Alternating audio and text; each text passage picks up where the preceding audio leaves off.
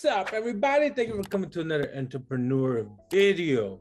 In today's video, we're gonna tell you how the homie Victor right here is making $4,000 with his ATM business. But of course, we're gonna show you the good and the bad. But Victor, you ready to get started? Right, let's do it. Let's do it, man. So, for the people that don't know you, tell us about yourself and your business. Yeah. Like you mentioned, my man Ray has mentioned, my name is Victor. Some of you guys may follow my ATM business YouTube channel, Celebrating Victories. I post, I think I have over hundreds of videos on there talking about how you guys can start your ATM business, real simple, easy stuff like that. Right now, I currently have about 13 ATMs. So I've been in the business for a couple years. So I really enjoy just helping people out, so that way they could try to start their own ATM business and, make some passive income, make some money while, they're doing things that they like to do and not have to work so hard. And that's pretty much it, man. That's what I've been doing now for a few years. And now you're actually jumping into helping other people start the ATM business, right? Yeah, man, I'm laying it all out there. Everything that I know is in the course. I wanted to make it something that's simple, something that's easy for them to access, something also that they can access me if they have questions. So, let's say they're out doing something, they're out bolting down an ATM or whatever. Maybe they're out, trying to find a location. They could simply, hit me up. Hey, Victor, this is what I got going on. What you think? All right. They can watch the videos. They can, go through step-by-step instructions, have all the resources that they need as far as who to contact, as far as support, who to contact as far as where you're buying your ATM internet modem, links to the equipment that's needed. I wanted to lay it step by step, A to Z, to the point where if I gave this to my mom, if I gave this to my kids when they're older, and I said, here you go, this is how you start an ATM business, they'll be able to do it on their own. That's how I wanted to make it, and that's how it's gonna be. There you go. We're gonna have some information in the description below, but let's get started with your first ATM. How did it go, man? Yeah, my first ATM, it's crazy because it's not actually in that location anymore. But my first ATM I got because, and here's a little quick tip for you guys that are starting or already have an ATM business or just starting and looking for a location. You always want to go to the spots where you already have built rapport with. So if you have like a laundry or if you go to like a laundromat, every week, or maybe you have a barbershop that you go to, maybe a salon that you go to, and you talk to the owner, you talk to the people there, you want to go contact those people first because you already have some rapport built up with them. You have a relationship with these individuals. So that's what happened to me. I went to my barber. Well, actually not my barber, but the barbershop that I go to. I went to him first. And I talked to the owner. I'm like, hey man, this is what I got going on. I presented him the opportunity of getting an ATM in his barbershop. And that's how I landed my first location. He said yes, because, I would go in there weekly. I would give them money, obviously, weekly, because they're cutting my hair. So I was a client of theirs. I was somebody that was already supporting their business. So it was more likely for them to say yes versus just kind of going in somewhere that you've never been in, and it's a little bit more harder. So that's how I got my first one. I got you, man. But you just mentioned it's not there no more. So what, you had to break his heart, Victor? I had to break his heart, man. Yeah. So that's a tough part, especially when you build relationship with these individuals, because you're going to be going in, weekly, every other week. You're going to go in monthly, just to talk to them, hang out, fill up the ATM, whatever it is, right? So you're going to build that relationship. So with that individual, I had it in there for a couple years. And the main reason why I didn't take it out sooner was because he was my first one, and I had that relationship built up with him. I didn't really want to break his heart, but I noticed the transactions kind of taking a dip. So there was one point they were doing like 40 transactions a month, and that just wasn't enough for me and my goals as far as what I want for each ATM that I have. So I told him, like, hey man, unfortunately I'm gonna be looking for a new location to put an ATM in, or to put this ATM in, just because it's not, it's not making me money. It's not making me enough profit for me to keep it here. So I have to find a new location. And that same day I ended up finding a new barbershop that just opened up within that same week, and putting it in there. And then I think last month, that barbershop that I have it in now made it like $500. Off of the surcharge. So it's doing really well. And again, that's a brand new location. That barbershop opened up, I think like I had it in there for like 2-3 months at this point now. And it's doing good. And it's only going to do better because the owner still has seats that are available for him to get, new barbers into the location. So what requirement do you need to meet to determine if you're gonna keep the ATM there or not? For me, my requirement is like minimal $200. Like I want to make $200 in profit, and that's profit after expenses, after taxes. So, you know, and the expenses, the cool thing about the ATM business, you don't have a lot of expenses. Especially when you're in it already. In the beginning, obviously you're buying an ATM, you're buying, you know, doing things like that, buying certain stuff. But once you have it gone and it's working every month, then like you have your internet modem if you're doing wireless internet. Then you have like your profit sharing if you're giving, you know, profits to a business owner. You may, you know, if you're spending money on maybe a new roll of receipt paper, that could be an expense, but that's super rare. Like you have to go through so many transactions before you finish the actual roll, receipt paper roll. What else? If you're gonna clean the ATM and you want to buy those little card cleaners that you slide into the slot of where the card goes, you know, that's obviously an expense.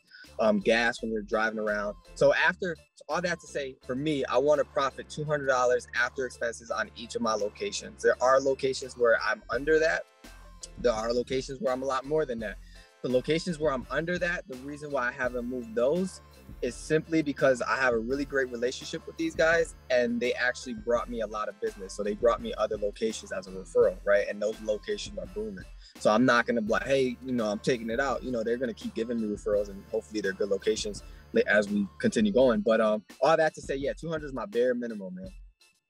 All right. So for the people that don't know, how does an ATM make money? Yeah, man. So pretty much like you go I'm sure everybody's been to an ATM before. You put your card in, you enter your PIN, say you want to take out 20 bucks, whatever it is that you're taking out. And then they have that surcharge. And you're like, dang, you know, I got to pay X amount of money in order to take that money out of the ATM. So the owner of the ATM received a surcharge amount. Anytime, you know, you accept that surcharge for you to take out money, that's going into the owner's, you know, bank account. So essentially that's going into my bank account. So every single time someone uses that ATM, you know, the $20 that they're trying to pull out the ATM gets transferred from their account. It goes through the system and comes out of the ATM, and then it gets released out of their account. You know, now it's in their hand, it's physical money. At that point, there's a surcharge, and then the surcharge gets charged from their account, and that goes into my account. And then the money that was recycled that I'm giving, right? Because you have to put your money into the actual ATM. There needs to be money in the ATM in order for someone to pull it out. So the money that's in there, that's my money. I put that money in there. So that money, once they pull it out of the ATM, that just gets recycled along with that service or with the surcharge fee back into my account. And then you just keep doing it. You refill the ATM, and then you collect more surcharge. Refill it again, collect more surcharge. So it's real simple, real simple. Got it, man. Now, when I go to an ATM, it's charging me $3.99, $4.99. Why so much, Victor? It depends, man, because people want cash, you know. There's a lot of cash only locations out there that, you know, they're only accepting cash, you know, small businesses, barbershops, they only want cash. One, because they don't want to be reporting all their profits to the IRS, because as we all know, as entrepreneurs, you know, taxes suck. And I report on my income, Victor, right? So I don't know what you guys are talking about. I don't know. Yeah, man. So cash is out there, man. People want cash, and that's why, because and you're paying for the convenience, right? Because you don't have to drive 2 miles down the block to go to your bank, or if it's further, that obviously is further, you know, it's going to be further distance that you have to go, but you're paying for the convenience of having it right there. Now there's some locations that you're going to find the surcharge higher or lower. Typically for me, like I usually put about $3.25 is like the good number. I have locations where it's higher. Your locations like tattoo spots, strip clubs, casinos, you know, things like that, you're gonna have a higher surcharge, simply because chances are they're probably gonna be taking more money out. Like I'm not gonna set my surcharge at $3 if they're trying to pull out $400 every single time. It's not worth it for me to be refilling that for, you know, so fast, so quickly, just for that $3 surcharge each time. So I have locations where I'm at $6 for a surcharge, you know. So yeah, that's why it's so much, because you're paying for the convenience, and just like any business, you have expenses. You know, the person that owns that ATM, they paid money to have that ATM there. They have to profit eventually. We're not going to give out free money, you know, have that convenience of just taking money, cash out whenever you want without an actual fee. Got it, man. So you mentioned you have 13 locations. In Yeah. your opinion, which ones are the best? Which ones are the worst? Yeah, man, that's a great question. For me personally, my most successful locations are probably going to be mostly barbershops. So I have a few, but I think I have like 5 or 6 barbershops, and most of them do really well. But at the same time, it's not so much about the niche location or the niche business that's making the most money or which one's the best location. Is definitely the spot, because I've had barbershops that fluke and I had to take my ATMs out of them. Obviously, the one I just kind of talked about, for my first location, and that wasn't the only one. I had to do it multiple times in different locations. So it's the better question is, how much foot traffic are you looking for? How much, how many transactions are you trying to get in order to keep that, that ATM in that location? But as far as like niche locations, I've had tattoo spots, I had barbershops, I even did a comic store one time, which that didn't work out. I've done nail salons, I've done restaurants. Man, what else? I've done mechanic shops. I've done it all, man. I've done a lot of different locations. All right, man. Now, of course, ATM, just like any business, has the good and the bad. Somebody actually tried stealing one of your ATM machines before? Yeah, man. Yeah, I woke up one day, I got a text message, and they sent a picture and they said, hey, someone tried to break into the ATM. So this is at a barbershop. And what they end up doing, they end up going from the back of the barbershop, because they had like an extra door in the back. They broke through the back and they stole a bunch of like the barber's equipment, clippers and whatever, valuables they could find in there. And then they pretty much smashed my ATM. So they ripped it out. They ripped the anchors out of the ground. So it was anchored down. You definitely want to have your ATM bolted down. So I had it bolted down. They ripped it out the ground. They were just beating it. You could tell they were trying to open the door. The good thing is they didn't get it open. They didn't steal any money, but they did damage my ATM. So I needed to purchase a new ATM. And then I just, put it back in there. That was a good spot. So I was willing to take the risk of it happening again, because that spot was so well. It does so well. So it's still there. I have a new one, obviously. But yeah, that happened. It pretty much happened. Doesn't happen often. That's the first time it ever happened to me. It's the only time that it's happened, but it's definitely the risk of, being in the business. I got you, man. I got you. But Victor, you give a lot of great information. Now, let's say there's somebody out there who wants to start an ATM business. What can they do? Yeah, man. Yeah, definitely. If you guys are interested in the course, what you guys can do is, like I mentioned, click the link in the video description. From there, depending on when you're watching this video, it can the enrollment can have already opened, because it is going to open and it is going to close after a few days after that. So if you're watching it before the course actually opens, then just go into the video description, get into the waiting list. That way I know you guys are interested. If you're watching it while it's open, just click the link in the video description. It's going to take you to the page. That way you can get into it and enroll. And if you're watching it after, it has closed, then, at that point, just be on the lookout for the next open enrollment.